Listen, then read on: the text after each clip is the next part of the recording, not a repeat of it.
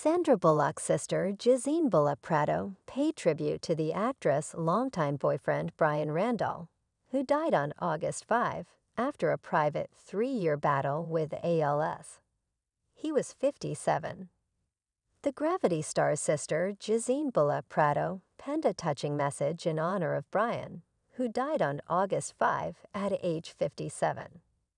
"I'm convinced that Bry has found the best fishing spot in heaven," Jazine wrote on Instagram August 7, "and is already casting his lure into rushing rivers teeming with salmon."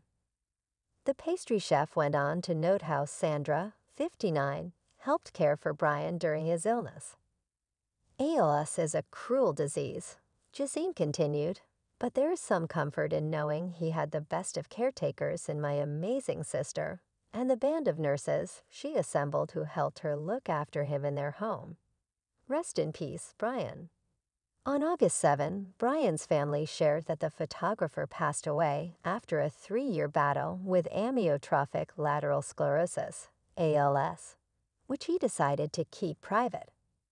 ALS is a nervous system disease that causes loss of muscle control and worsens over time, according to the Mayo Clinic.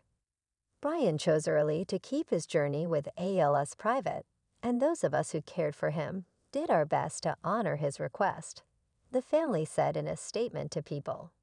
"We are immensely grateful to the tireless doctors who navigated the landscape of this illness with us, and to the astounding nurses who became our roommates, often sacrificing their own families to be with ours." The family ended the statement with a message to supporters, adding, "At this time, we ask for privacy to grieve and to come to terms with the impossibility of saying goodbye to Bryan." Sandra and Bryan's love story traced back to 2015, when the actress hired him to photograph her son Louis' 5th birthday party. Less than a year later, a source told News that Bryan, a former model, was living with Sandra full-time, and that they have been spending most of their time together.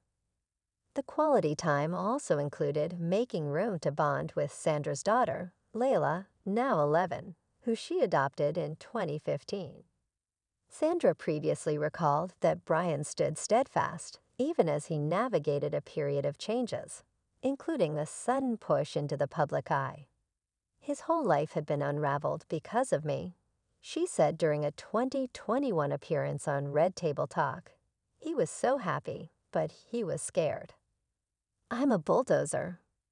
My life was already on the track, and here's this beautiful human being who doesn't want anything to do with my life, but is the right human being to be there."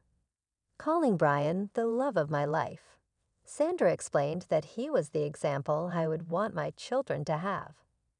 "I don't always agree with him, and he doesn't always agree with me," she added, "but he is an example even when I don't agree with him."